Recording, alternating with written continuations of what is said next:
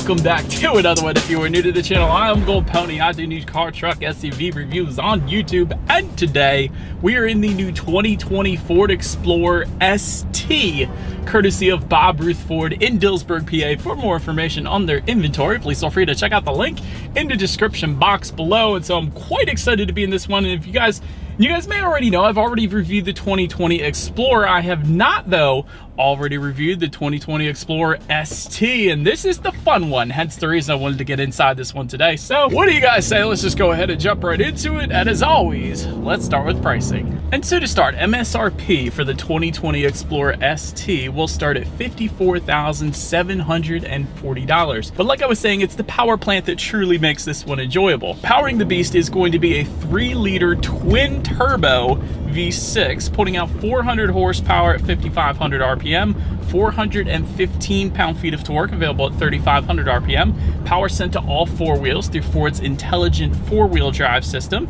and that power sent to the ground through a 10-speed automatic with paddle shifters, which you guys know we will be testing out in a little bit here. Top speed, 143 miles per hour. That's kind of overkill in an SUV, but I love it. 0 to 60 time, 5.3 seconds. That is wonderful. We'll give that a shot a little bit later in the video, but MPG numbers coming in at 18 in the city, 24 on the highway. Premium fuel is recommended on this one. So before we do that paddle shifter test, did want to mention there are some driving modes that do come standard on the Explorer ST, and that circular dial is located kind of just behind the circular dial for the gear selector. So what those driving modes include is normal, trail, snow and sand, slippery, sport, tow and haul, and eco mode. So quite a few different driving modes available for this one, really allowing you to tailor the car to your own particular experience that you wanted. So that's pretty cool, but they will adjust things like the shift points, throttle response, steering sensitivity, and traction control settings overall. But now, having said that, what do you guys say? Let's go ahead and find a straightaway, and let's do a quick little paddle shifter test, and see how quickly they react for us here. Whoa. Yes! Yes! Love that they are quick.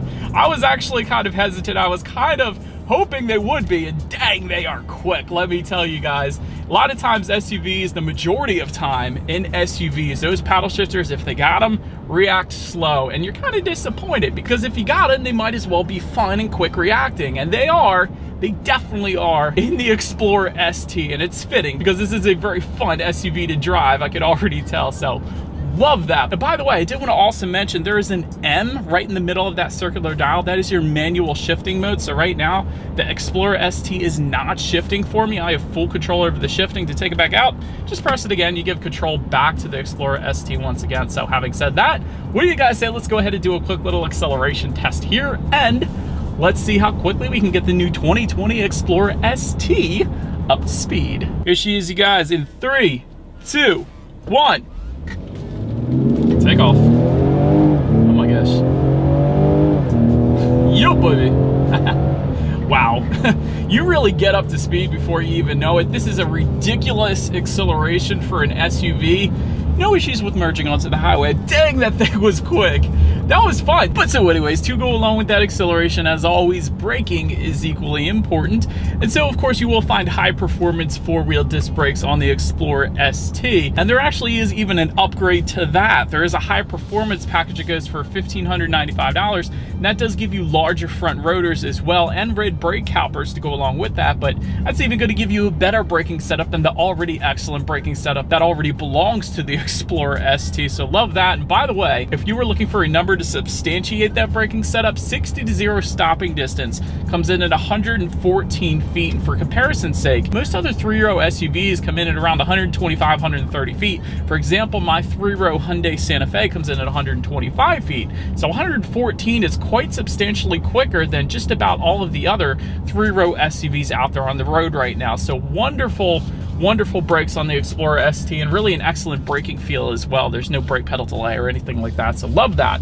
Anyways, touching on suspension and handling a little bit, up front you will get a McPherson strut front suspension with a 32mm front stabilizer bar. In the back, multi-link independent rear suspension, 22mm rear stabilizer bar, gas pressurized shock absorbers, and this suspension actually is uniquely tuned for the Explorer ST specifically. So again, a little more performance oriented when it comes to the suspension of this one. But having said that, steering feel is absolutely wonderful, especially in that sport driving mode that I've left it in the majority of this drive here today. Ride quality is surprisingly very good as well. A lot of times when you consider a sport tuned suspension, a lot of times that kind of sacrifices ride quality, but I gotta be honest, it really isn't all that bad. I'm actually digging the ride quality in the Explorer ST, so that is very much so a good thing as well. When it comes to cabin noise, that is one of the big benefits I noticed the second I started driving this one. And that's partly due because there are acoustic laminated front windows, so that is going to drastically reduce any exterior noises coming into the cabin, as it has so far in my test drive today. So that is absolutely wonderful there. Touching on visibility, I can see perfectly fine right now, and reason being, and this is the part that I love about this particular 3-row SUV, a lot of 3-row SUVs, you can't tuck that 3rd-row headrest down to kind of eliminate that blind spot. But with the Explorer, specifically the Explorer ST, those 3rd-row headrests do tuck down. So if that 3rd row was not in use, visibility is absolutely wonderful. And even with the 3rd row in use, honestly, because of the boxier shape, you really are not going to have any issues with visibility. It's just about as good as it can get when it comes to 3-row SUVs at least, so no issues there. Rain sensing windshield wipers though, also coming standard. Essentially what that is when the Explorer detects any kind of mist or rainfall, it is going to automatically turn on those windshield wipers for you. One less thing you have to worry about, so you can better focus more of your attention on actually enjoying the drive in the Explorer ST, which is always a wonderful thing. But that about rounds out the performance segment of this review, you guys. Let's now go ahead and take a look at the exterior of this brand new 2020 Ford Explorer ST. All right, here she is, you guys, the 2020 Ford Explorer ST. Parked out here in the wilderness because the name is the Explorer and we're going exploring, so I thought that was funny. But anyways, Rapid Red Metallic is the exterior color name on this one, in case anybody was interested. And again, the Explorer has been completely redesigned for 2020 and definitely in a good way. It looks absolutely amazing up here. Plenty of gloss black accents because we have the ST. So let's go ahead and get started. Up front here, ST specific front grille with that ST badging found in the lower corner there.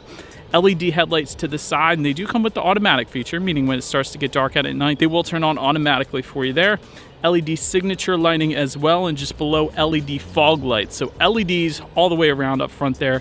And of course you have the Explorer lettering spelled out horizontally, finished in gloss black, found on the hood there as well, but definitely a very aggressive, very menacing look to the front of this one. So then making our way to the side of the Explorer, gloss black roof rails coming standard, along with rear privacy glass in the back there. Gloss black power adjustable side mirrors also stated. They actually are heated as well, and they do come with LED integrated turret signals, and they do have ST projection lamps projecting onto the ground at night. So I'm not going to be able to show that to you guys right now, but that's pretty darn cool if you ask me. Driver's side auto dimming side mirror as well. That's usually a feature you find in BMW or Mercedes, so quite happy to see it on the Explorer here today. That's pretty darn cool too. Also, you have some gloss black accents found on the side skirts just below that. Explorer lettering spelled out once again.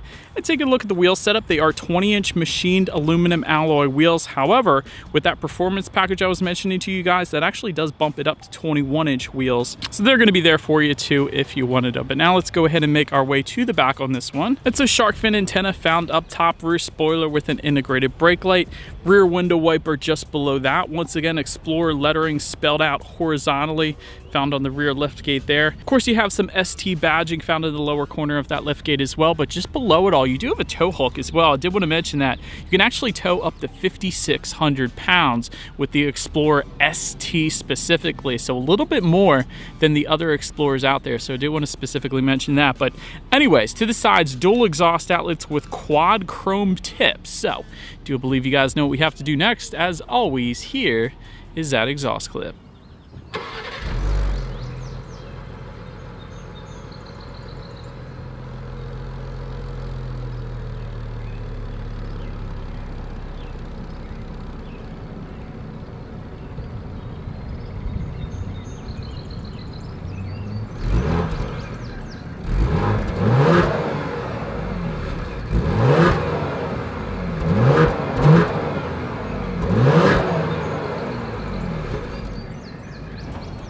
And so, but now since we are around back, when it comes to opening that rear lift gate, it is a power lift gate. There is a button on the key fob itself, but that's not the fun way to actually open up. It is a power hands-free lift gate. So essentially what you could do is simply walk up behind that rear lift gate, kick your foot underneath the rear bumper, and it is gonna open up for you that way. You can also kick your foot underneath the rear bumper once it's already opened, and then it'll close for you as well. So definitely a very convenient rear lift gate back there, so love that. Once opened up though, behind that third row, cargo capacity comes in at 18.2 cubic feet. If that was not enough space, there actually are buttons in the cargo area to fold that down, which puts us at 47.9 cubic feet behind that second row. And of course, with all rows folded, that comes in at 87.8 cubic feet, which I gotta admit is a good bit for a 3-row SUV, more than the normal, I will say. And also back there, you can find cargo hooks. There is a 12-volt power outlet as well. There's a little bit of in-floor storage back there as well then. And make our way to the rear legroom. When it comes to that third row, that comes in at 32.2 inches, which actually isn't that bad for a third row, I will say that. And you can, of course, slide the second row up a little bit to make a little more space too if you wanted, but for reference, I'm even 6 feet tall. This is how much space I have back there. Do want to also mention though, there is rear ventilation for all 3 rows. That's going to be found on the ceiling of the Explorer ST, so all 3 rows will be comfortable if anybody was worried about that. But in addition to that, that third row, it is seating for 2. So there's not seating for 3, but there is seating for 2 in that third row. But making our way up then to the second row, that comes in at 39 inches even. For reference, I'm even 6 feet tall. This is how much space I have back there. Did want to mention captain's chairs that we're looking at right now actually is the standard setup for the Explorer ST. However, if you wanted bench seating for 3 people in that second row, you can get that. It is a $495 option though.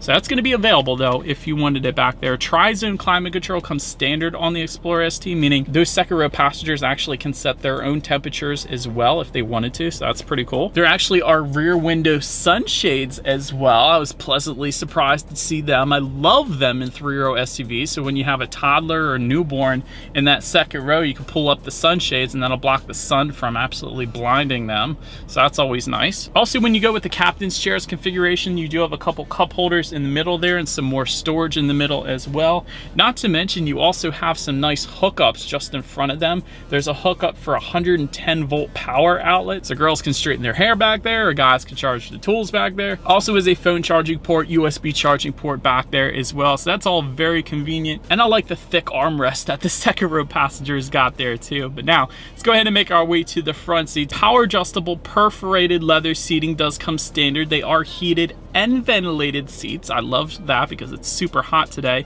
Multi-contoured massaging seats goes for $995 if you wanted that. ST embossing near the top as well, but perhaps the first thing I noticed when I first got in the Explorer ST was the seating, but unfortunately it wasn't in a good way. If I'm being honest, I always like to be, I always have to be in these reviews. These are probably the most uncomfortable seats in the last 500 cars I've reviewed, and the reason I say that is because of this awkward pressure point just below the stitching, just below the ST badging. Because of that, there is an awkward pressure point right there in the upper portion of your back, which doesn't feel too comfortable. And so typically to eliminate this issue, you either get rid of that point or you come up with vertical seams like Lexus often does to eliminate any awkward pressure points. So that is how you come up with a comfortable seat. This, however, is not it, unfortunately. So I wanted to be honest with you guys. You guys will be able to tell when you first get in the Explorer ST if you wanted to drive it yourself, but I did want to mention that. I feel like I have to, or just wanted to be honest with you guys. But so now making your way to the steering wheel, one of the best parts about the Explorer ST, 10-2 grips are insanely thick, just like BMW. I absolutely love that. Definitely gives the driver a better feeling of being in control of the vehicle, so that's why I like it. But it is power adjustable, tilt and telescoping. It is leather wrapped. You do have the ST logo at the bottom of it, and it is heated actually as well. And that button's going to be found just around the climate control settings in the middle there. But now let's go ahead and make our way to this startup. Let me start by showing you guys the key here. I do have actually ST badging on the one side of the key. And when you flip it around, lock, unlock the button to pop the rear hatch, and the ×2 button, that is going to be a remote start. So that is one way to go ahead and start the Explorer ST up. The other way, there is a push button start just to the left of the infotainment screen. So all I'm going to do, simply put my foot on the brake and press that engine start button there. And so, but then once started up, yet another amazing feature about the Explorer ST, 12.3-inch digital gauge cluster coming standard. It's absolutely wonderful. Love this gauge setup. And it actually changes quite substantially dependent upon the driving mode that you put it in as well. But not only that, you can adjust what is on that digital gauge setup by using the steering wheel mounted controls on the right side. So you got that as well. But again, the drive modes are what really make that gauge setup amazing. It completely changes the look. And that's the beauty of digital gauges in itself. So love the gauges on this thing. When it comes to overall interior quality, there is a twin panel moonroof available for $1,695. Love that we have that today. Overhead sunglass holder also comes standard. Universal garage door opener for up to 3 different garage doors. That can be found on the driver's side sun visor. That's always nice. Ambient lighting comes standard as well. You can adjust that using the infotainment screen up front there. Wireless phone charger can be found directly behind the cup holder, so a little different placement there, but I love that that is there as well. Overall interior quality is very sporty looking, I will say that. Love the texturized carbon fiber look just on top of the passenger side glove box and right around the engine start button. Love the leather touches on the doors as well with the contrast stitching and the speaker covers, and I'll get more into that in a little bit here. But also just in front of the cup holders, you do have a decent amount of storage there. USB charging port, phone charging port, 12-volt power outlet.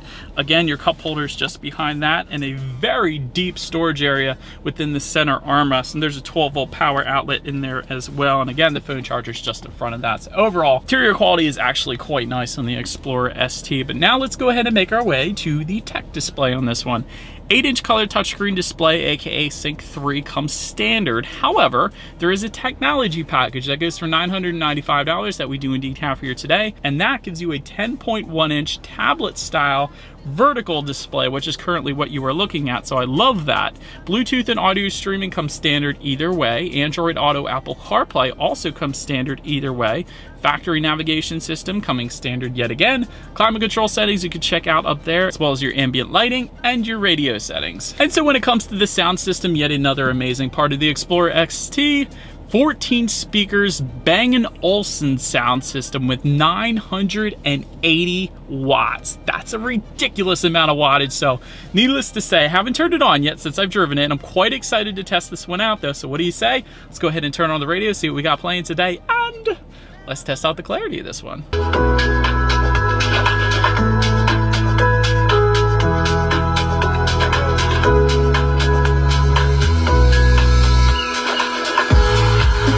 You can almost feel it in your chest. That bass is ridiculous. Clarity is 100% on point. Insanely loud sound system. Really more than enough of a sound system for the Explorer ST. That one went above and beyond. That was beautiful. Last thing I wanted to mention to you guys on that tech display though is when you do put the Explorer ST in reverse, you of course will find a rear view camera coming standard, letting you know who or what is behind you, which is always going to lead us into safety. And so to start, front side curtain airbags do come standard. In addition to that, driver and passenger side knee airbags as well. In the back, you have latch, aka lower anchors and tethers for children for the rear car seats. Tire pressure monitoring system also comes standard. In addition to that, Ford Co-Pilot 360 also coming standard. This is the fun safety package basically. Adaptive cruise control with stop and go comes with that. Evasive steering assist, blind spot monitoring system, lane keep assist, automatic emergency braking, and automatic high beams as well. And so overall, when it comes to my final thoughts of the Explorer ST, it's a very crazy acceleration for an SUV.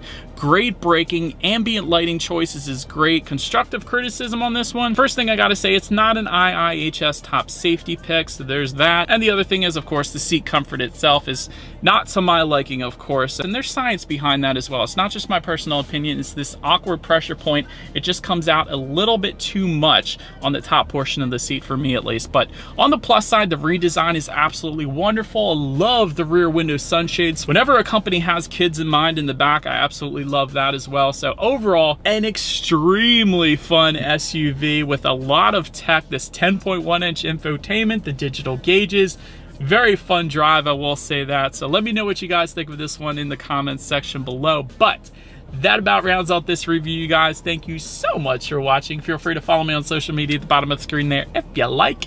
Be sure to hit the subscribe and the bell notification button if you're into new car reviews. That is what we do here on this channel after all. Do appreciate you guys watching more than you know, and I will see you guys all in the next video. Stay gold. yeah.